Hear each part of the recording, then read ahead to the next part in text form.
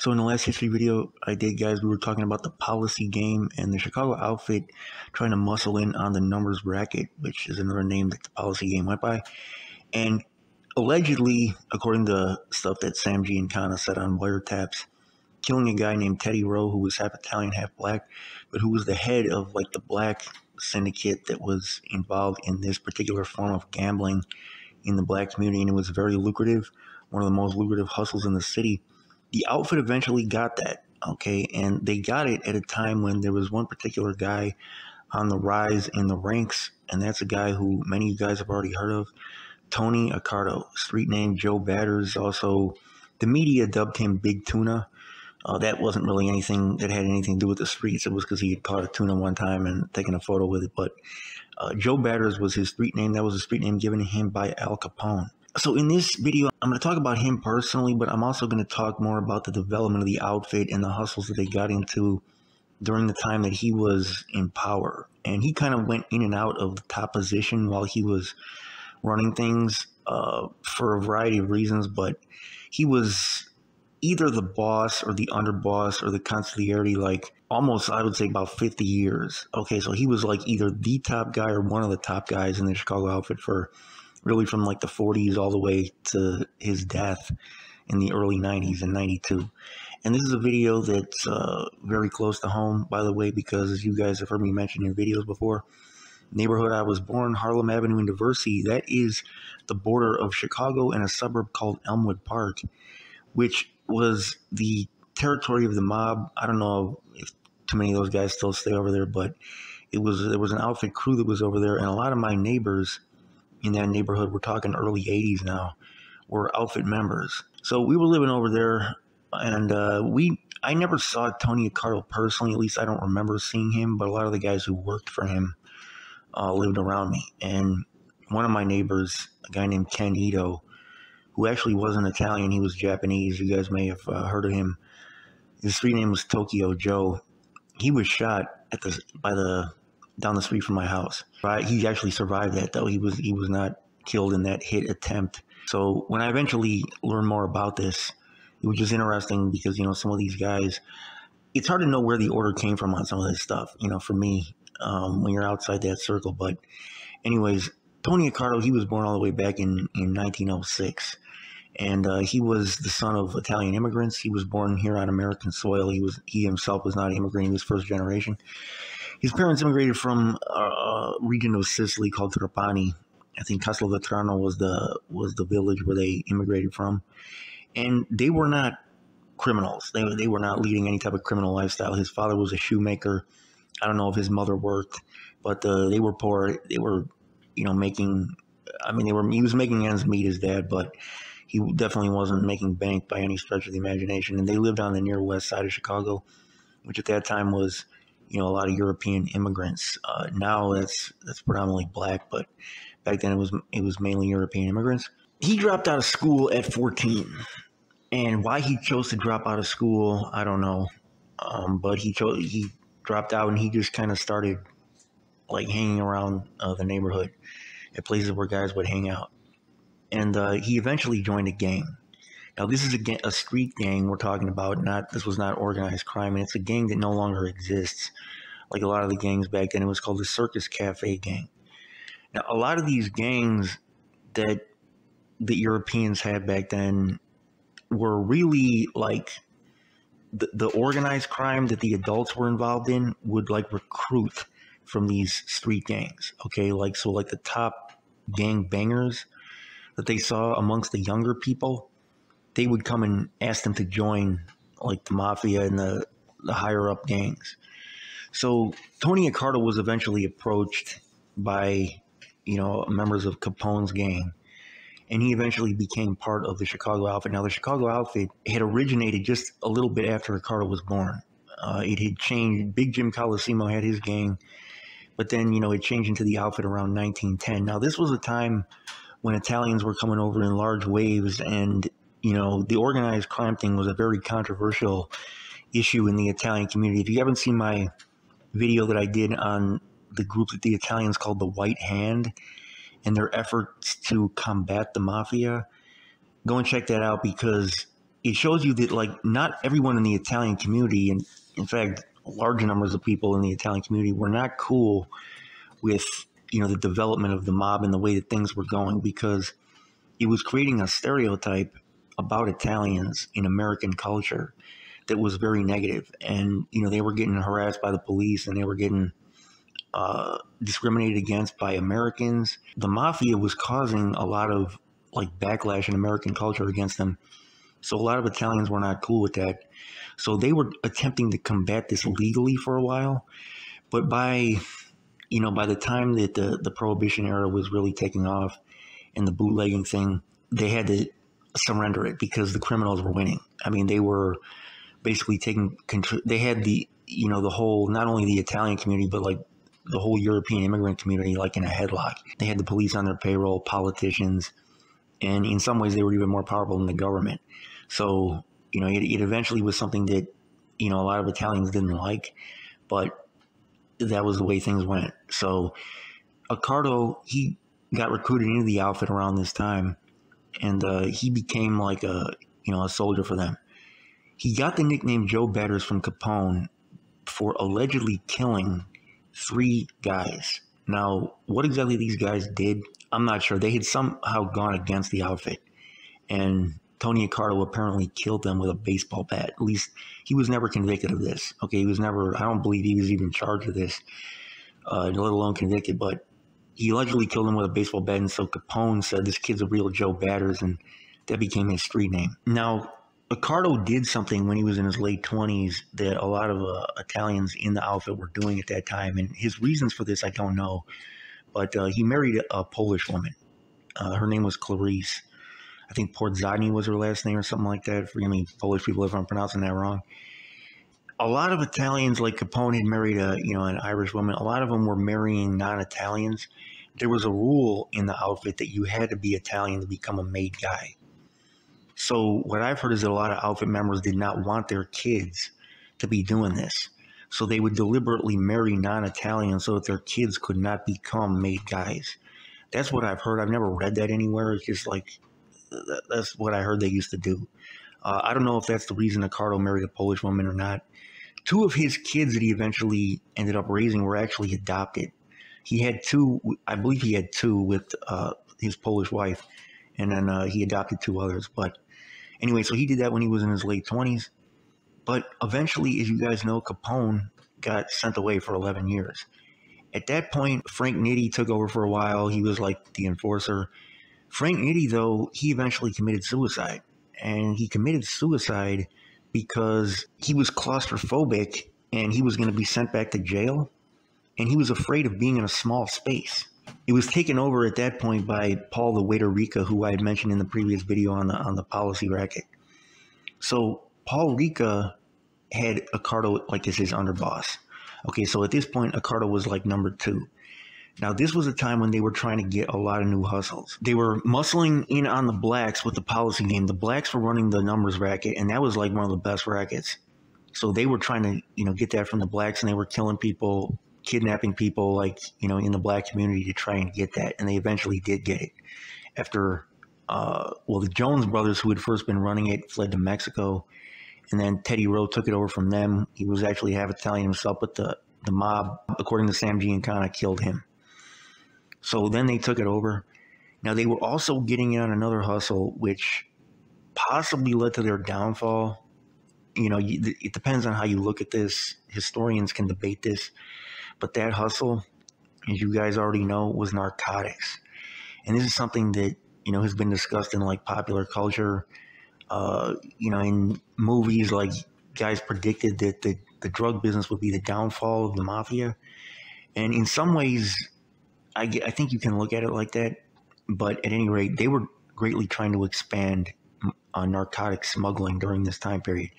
In real life, I've never heard of any outfit bosses being hesitant about getting into the dope game. It wasn't even a question. This is going to make a lot of money or getting into it, like, period. There was no, like, this is a dirty business, this might hurt people, hurt kids. There was none of that. It was just like, the money's there, we're going for it. That's what I've heard. I don't know. That might have been said in meetings or whatever, but publicly I've never heard anything like that. So they get out on the dope game. And the problem with the dope game, as you guys already know, is that you're dealing with a lot of people, and I mean from the top down, that you can't really trust to keep their mouth shut, right? I mean, you're dealing with a lot of people who are not solid. And you are dealing with police that have a lot of financial gain possible, okay, by taking money from these drug dealers. You can't trust them to keep their mouth shut. So you're really bringing a lot of people under the umbrella of this racket that are not like directly connected to the outfit. And you're increasing the possibility that you're going to get snitched on. But not only that, the dope game was causing a tremendous amount of like damage to the community. I mean, directly, like the people's lives, it was tearing apart families and everything. So you arouse the anger and the resistance from like the activist community, and the activist community gets a lot of publicity, and publicity is really bad for business, right? If you're in the outfit. So the dope game, in one way, you can look at this as like something that led to their downfall. But anyways, so Accardo, he started, getting into this with Rika. Him and Rika were really running it at this time. This is like in the 40s now. So Accardo's like in his 30s, 40s. Now, just as an added side note, guys, I had mentioned the 3 murders that Accardo allegedly committed with a baseball bat.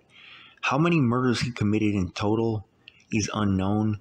He was talking on wiretap that the FBI overheard about allegedly participating in the St. Valentine's Day massacre and in the murder of Frankie Yale, okay, who was another mob boss from Brooklyn. The law enforcement community generally considers this to be cap. They think he was capping, like that he didn't really actually participate in the St. Valentine's Day massacre. They think he was lying. Okay, now whether or not he really did or didn't participate in that is something that we may never know in history. He was saying he did, but their reasons, I'd be interested in knowing the FBI's reasons for thinking that he's lying about that. But you can't always take what these mob guys say to be the truth. Like, even when it's being said in private, like, you got to take some of it with a grain of salt. Accardo eventually became the top guy in the outfit. When Rika got sent to jail, he got a 10-year sentence. Now, this was a sentence that came as part of a scandal that involved Hollywood movie studios. And what the outfit was doing, they had a lot of these hustles that you don't really see a lot of organized crime doing today.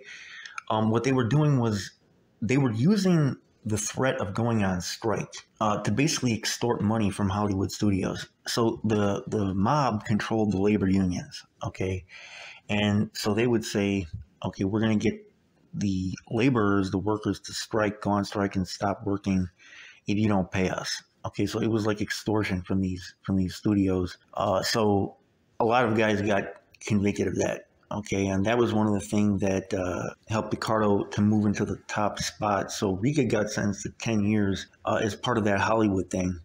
And then Accardo became the boss. Now, if Rika was actually still running things from jail, I don't know, or from prison, but Rika was prevented from having any contact with the Mafia.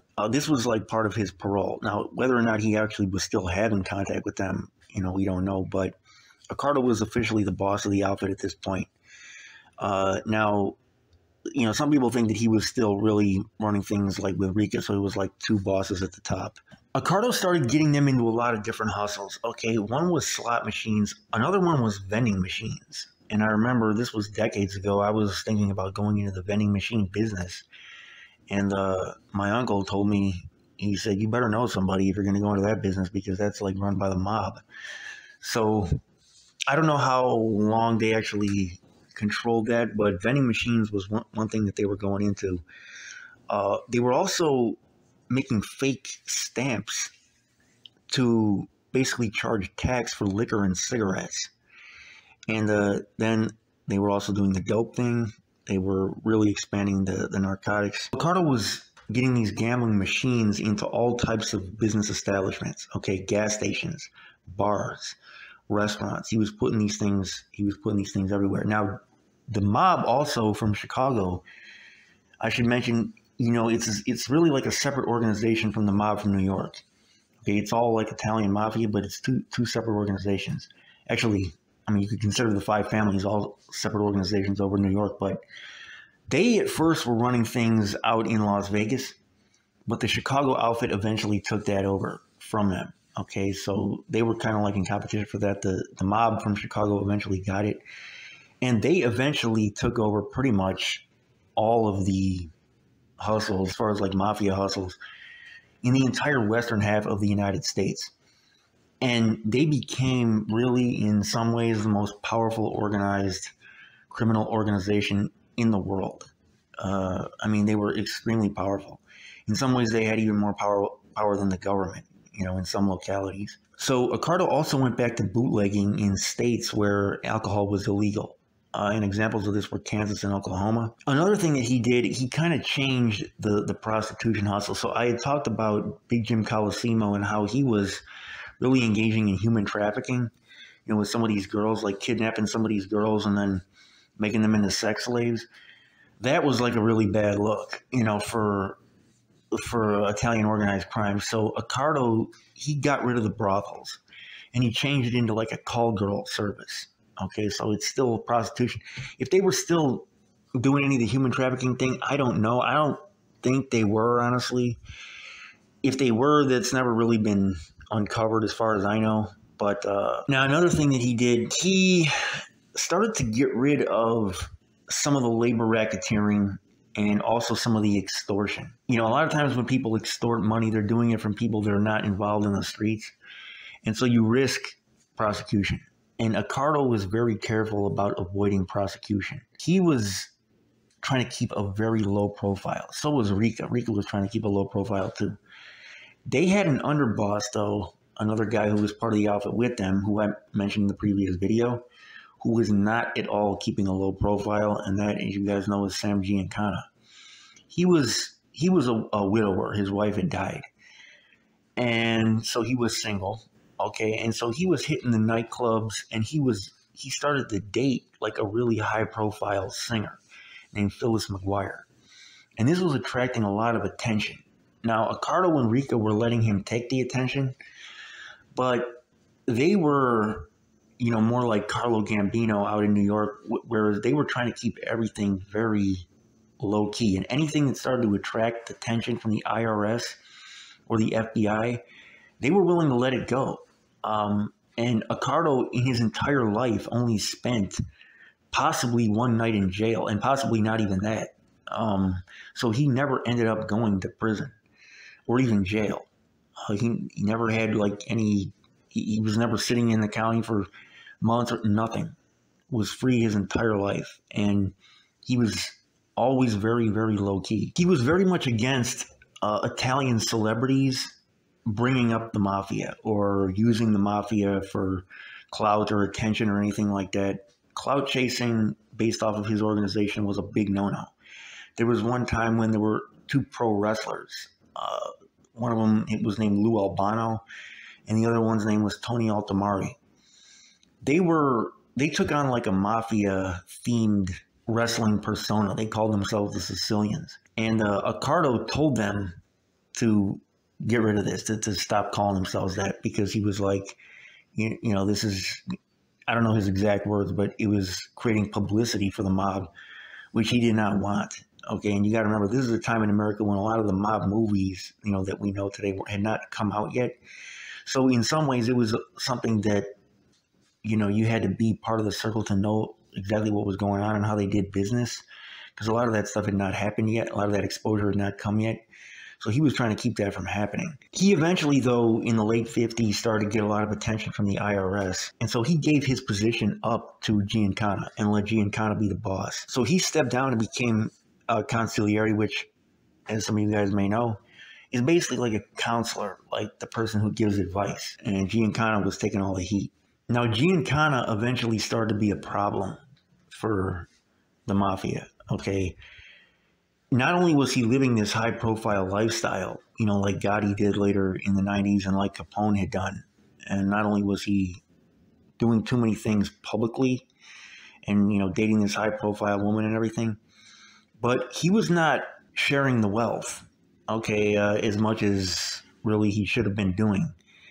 There were casinos that they had in other countries. Now, one of these other countries was Iran, and then they also had casinos in Central American countries. And he wasn't giving money, like he wasn't sharing any of this money with the guys who were like down below him at the soldier level. Accardo and Rica eventually replaced him with Joey Doves Ayupa. And this is a guy who you guys may have heard me mention in videos. This was another like top mob guy who doesn't really come into this story too much, but they eventually replaced Giancana with him. So Giancana went to Mexico. He eventually got kicked out of Mexico. He came back to Illinois. He was at home in Oak Park. This is in 1975 in the summer, as I mentioned at the end of the last video about the policy racket. And he was making sausage and somebody killed him. Now, that was in 1975. 3 years before that, Rica had actually died. So after Giancana died, Accardo was the top guy. Okay, he was like the top authority in the outfit, and there was nobody else even close to him. And this was a time when the outfit was, like I said, you know, one of the, if not the most powerful criminal organization. There's a particular incident that, again, he was never convicted of, but a lot of people know about him, and this is a really famous incident. So he had a home out in the suburb of River Forest, which is a really nice suburb to the west of Chicago. And he was on vacation in California, okay? His home during that time was burglarized. Now, why they decided to burglarize Tony Accardo's house, the boss of the Mafia, I don't know. I don't know why they tried to do this. But the guys who were suspected of doing it, there were 3 of them, and then there were 4 other people who were somehow connected with them. They were found strangled, and their throats had been slit. And the cops, the FBI, they thought that Accardo had ordered these hits because of the burglary. So that eventually was brought to light in the Family Secrets trial. In the Family Secrets trial, some of you may have heard me refer to in other videos. This is a very well-known trial when a lot of top Mafia guys went down. There was a hitman named Nick Calabrese who I did a separate video on when he died. That video was like a couple months back on my channel. He had allegedly participated in those hits, okay, of those thieves. So everybody that had killed those thieves were all convicted in that trial.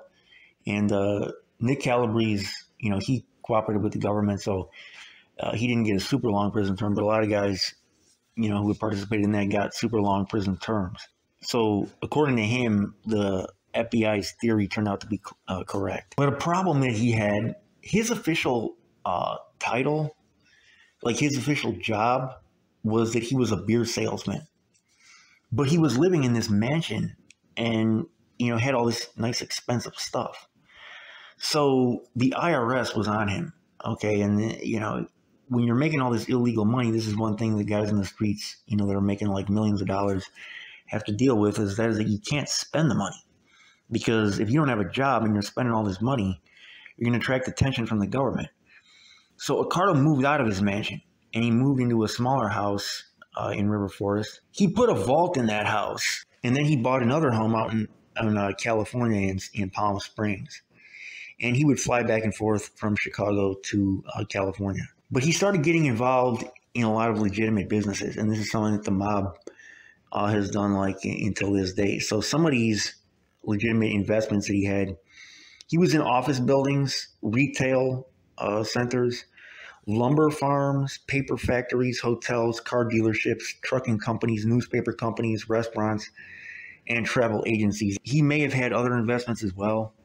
A lot of these Mafia guys had investments in all type of legitimate businesses. So, I mean, you've got like money coming in from every angle, you know, and like a lot of money. So he eventually moved to Barrington Hills, which is another town in Illinois. And he was living there with a couple of his relatives. He eventually died in '92. He was never convicted of any crime. And there was one particular time when he was at like some hearing, and he kept on just declining to answer again and again and again. And never got taken down by the law. So let me know what you think in the comment section, guys. Tony Accardo, man, any personal stories you guys have with him or any of his guys? He presided over a period in the mob's history when a lot of violence was going on. They were doing a lot of hits. I mean, blood was flowing in the streets left and right. And a lot of these people were people that, were part of their own circle. I mean, it was like their own guys, like the slang goes today, Italian beef. It's like in-house beef. So if you joined the mob, the odds that you could be whacked, even if you didn't do anything wrong, were there. I'm not going to say that they were high, but if you were just potentially a problem, or if something was suspected about you, even if it couldn't be proven, you might just get a bullet in the head at some meeting when everybody's smiling in your face, shaking your hand, and then all of a sudden you're just gone. You know what I'm saying? I mean, this kind of stuff. It was one of the things that really kind of turned me off. I was like, man, they're shaking this guy's hand, calling him brother and stuff, and then the next second they're gone. And whatever the guy supposedly did might not have even been true. I'm not sure if it could have continued in the present day. You know what I'm saying? Because with all the technology that they have today, and with all the people that are snitching today and stuff, I'm not sure that this would have been able to continue. But I don't know.